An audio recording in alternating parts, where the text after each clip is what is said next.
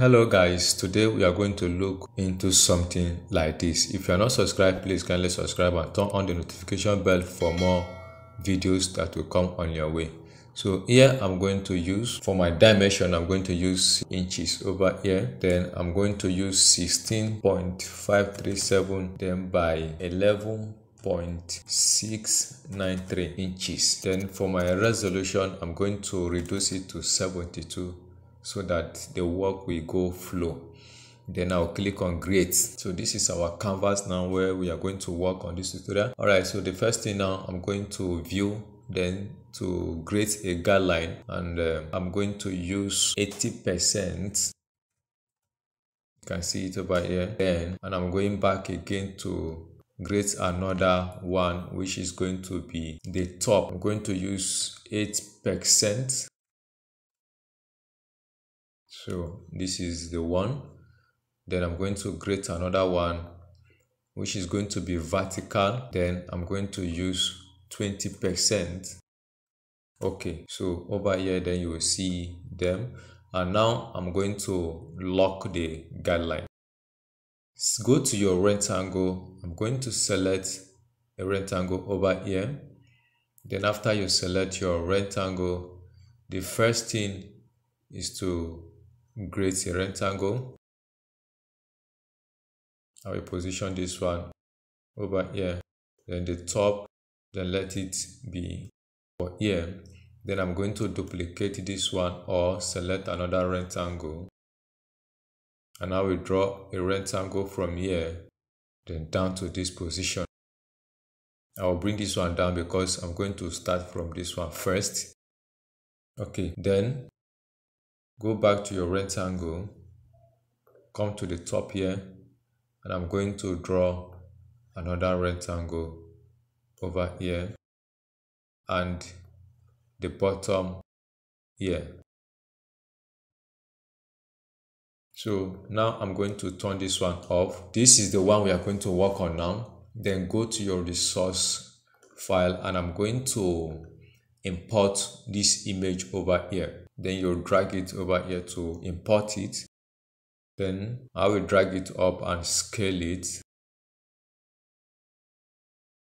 Something like this. Then I will drag it up. Then this is the particular area I'm going to use.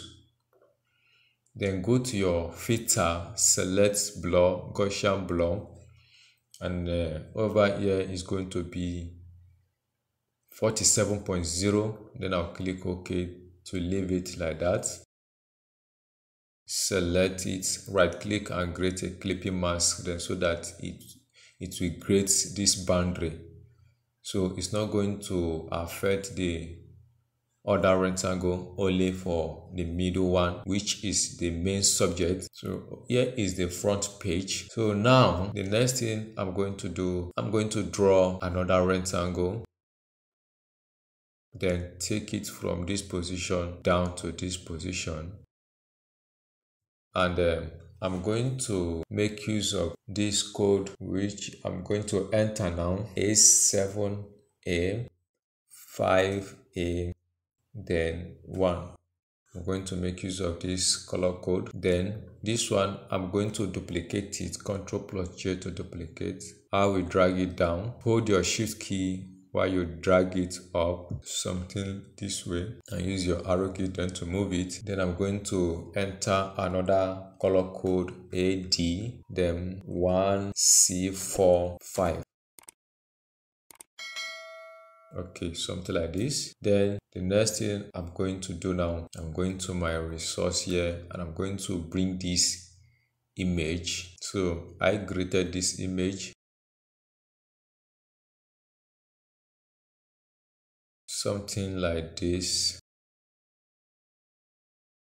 Okay, then go back to your tools, and I'm going to select this ellipse tool to draw a cycle. Then you bring it here. Now I'm going to arrange it so that it will fix in. Then go back, and I'm going to import this image. Then you scale it out. Then I will rasterize it. right click and create a clipping mask.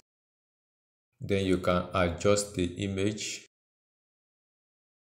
It's okay. Then this is what we have over there. Then the next thing now, I'm going to select my text, or I'm going to type what I'm going to use as my text now. Select your text to something like this. Then you scale it out.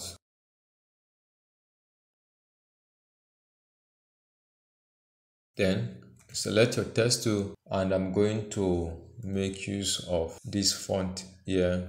So I'm going to include a font in the description so you can check there and get the fonts.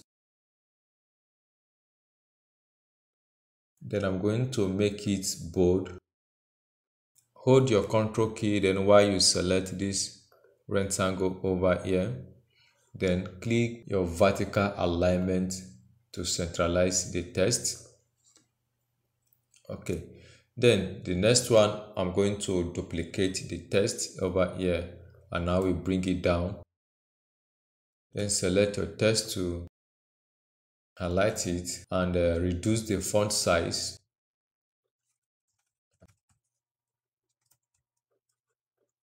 Then I'm going to duplicate this one, something like this. Then select your text tool again while you type. Then I'm going to duplicate this one, bring it over here. Then this text, I'm going to increase it. Hold your Control key while you select this one. Then use your arrow key then to move this one backward. Alright, then now I'm going to edit this one, and I'm going to change the font of this one to Ruthie. Then increase the size. Now I'm going to duplicate this one.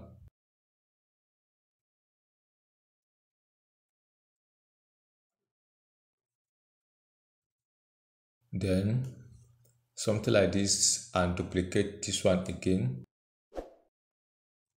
Then I'm going to bring this one over here, then highlight it. Then you have something like this. So now I'm going to hold my Alt key, then I will select from here and reduce the size.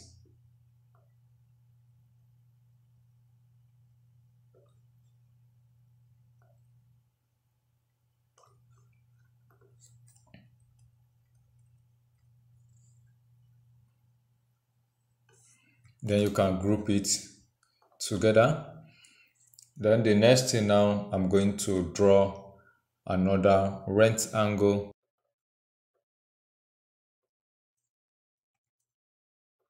Then apply a corner shape.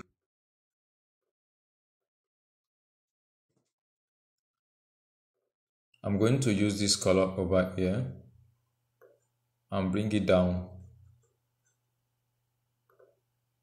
Then include it in this group. Reduce the size.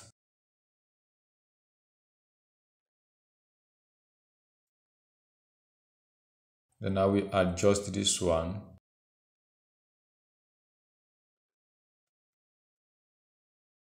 Okay, select your text tool, and over here I'm going to type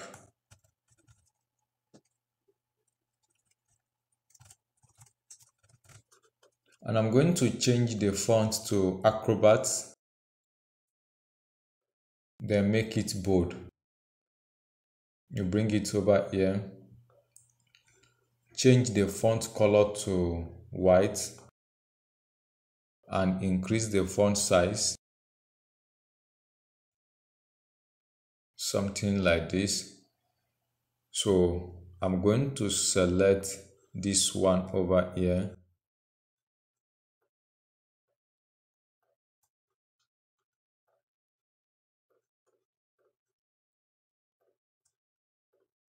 and we will reduce the size.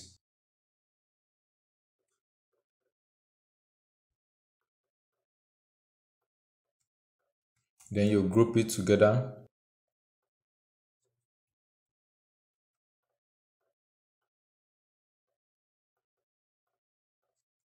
Then you can use your arrow key then to take this one up.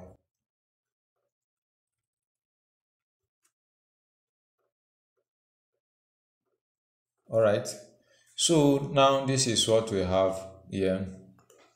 I'm going back to this background. Go to your blur, and I will reduce the density of the blur 33%. So I'm going to leave it that way, then and change the position. Okay, I think something like this will be okay.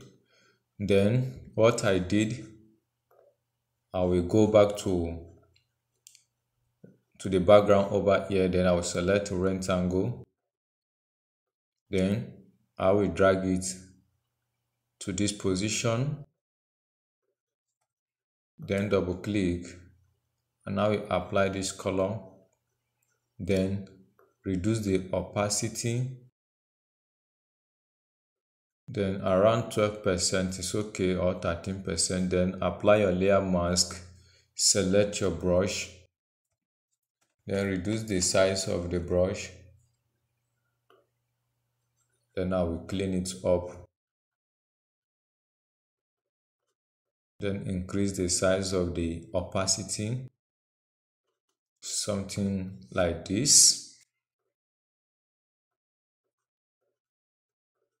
Okay, so this is what I did. Alright, now we are going to group this one as the background, and the next thing, select the rectangle we draw over here. What we are going to do now, go back to your resource file and import this image. Then reduce the size, position it over here, and go to your blending mode and change it to overlay or screen. Then before then, I'm going to change the color of this background to this background over here. It's okay, something like this. Okay, then duplicate this one, Ctrl+J to duplicate, and take this one up, reduce the size, then also reduce the size of this one. Then right click and create a clipping mask, something like this. So now we are going to select this one, then down to this position,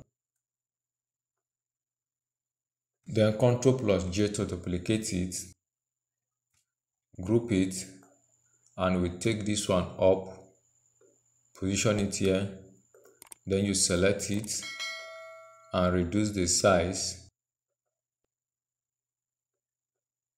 something like this. So the next thing now, then I'm going to select this one and this one, then bring this one to the center over here, then I'll position it somewhere around here. Then hold your shift key while you reduce the size of this one.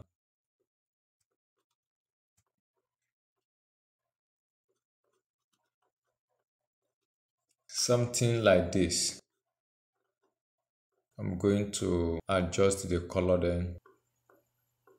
Okay, then go back to this one, the top one. Then now, as you can see, I turn all of them on. So this one now, select a color that you will apply. Then also the one at the bottom, select the color, so you can adjust the color to any of the color you want, something like this is okay. So now you can see the appearance. Now by the time then you are going to do the finishing, then it will come out different and nice. So that is all on how to design a paper bag. So these are the procedure. The upper one you see here, this is the area that you are going to fold. So this area is going to be fold in. Then why the back here, the bottom here is going to be folded also, and the side here, you see this side also is going to be fold. All right, why this side also is going to be fold, but will not take the measurement of this one, okay, because this one is not going to be folded that much, just it's going to be a little, something like maybe a little percent like this, then will be folded. Why something like this kind of area then will cover this place. All right, so that is all. Thank you so much for following. If you like this video, then please kindly subscribe then and turn on the notification bell so that you will not miss any of my video. So after this one now, then let me show you how you can apply a mockup to this. So now this is our mockup. Then I'm going to show you how to apply a mockup to this image now. To this paper background. Okay, so as you can see, then what we use, this is the side. So I'm going to bring in the side. So over here, this is the side. Then I'll position it over here like this. Then I will close it and save it. So do you see? So this is the side over there, and now we are coming to the main front. So now this is the frontage. Then close it and save it. So you can see how it come out now, and the remaining one, this is the inside. So you can see the inside over here. Now we are going to apply a color. So remember the color we use. We use a color like this. Then click OK. Then you can now close and save it. So then the inside will come out like this.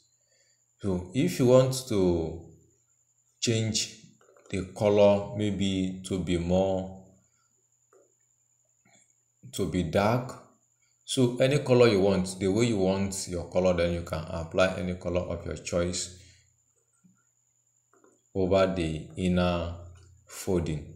So you can also see something like this. Then so that is the inner folding. All right, so if you like the video, subscribe and turn on the notification for more video. Thank you so much for watching.